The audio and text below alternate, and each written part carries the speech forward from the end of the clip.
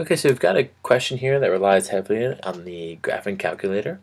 And just take a moment, set it up, give it a shot, and then press play when you're ready to work on it with me. So in this problem, there's Erica. She's a manager. She collects some data about the temperature and the coffee sales. You might want to notice that as the temperature is the highest, we have the lowest coffee sales.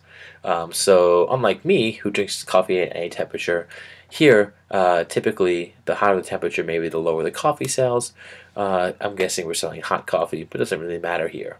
They want to know what the linear regression is here to the nearest integer. They want to know what the correlation coefficient is here and what that means.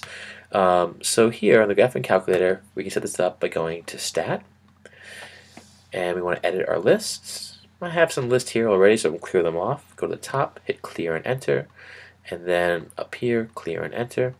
I'm going to enter my x values for L1 and my y values for L2.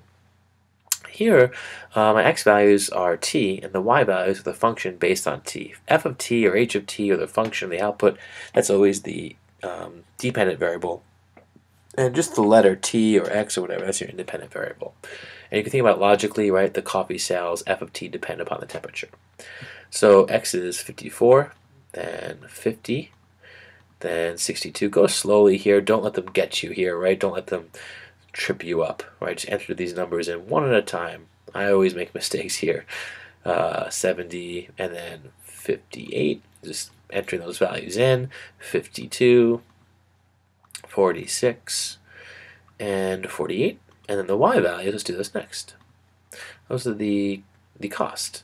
So 2,900, and then 3080, very exciting here, and 2,500, right? And 2,380. I'm just going to make sure that match 67, 2,380, 67, 2,380. 70 is 2,200. Okay, 58 is 2,700. Okay, 52 is 3,000. Sorry, this is really, really boring.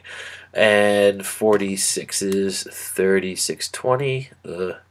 And last but not least, we've made it. It's 3,720. All right, so now I've got to find my line of best fit. I hit Stat, go to Calc. Choice 4 is linear regression. I can hit enter here because list 1 and list 2 are the default. And they want us to the nearest integer, so y equals ax plus b, where a is the slope.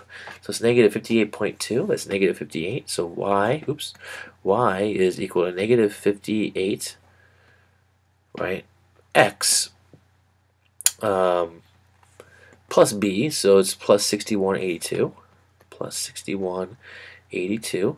But we want to write it in their format. So instead of y, it's f of t equals negative 58t plus 6182. And the correlation coefficient is just this r value.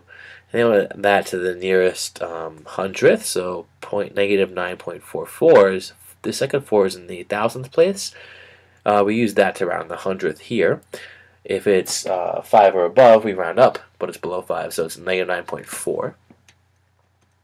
Negative 0.94. And what is this?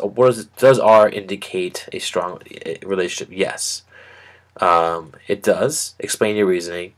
You can say yes, and the reason you can say yes is that R is very close to negative 1. Negative 1 and positive 1 are perfect fits. Anything very close to that means you have a great fit.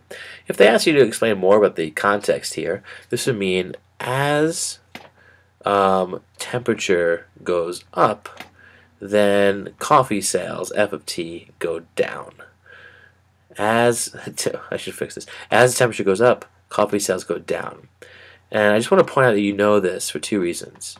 You know this because of the table. We said that before. The highest coffee sales tend to lead to the lowest. Highest temperature, not coffee, but the highest temperature outside tends to lead to the lowest coffee sales. But also, a negative correlation coefficient tells you that your slope is negative. If R is negative, so is the slope.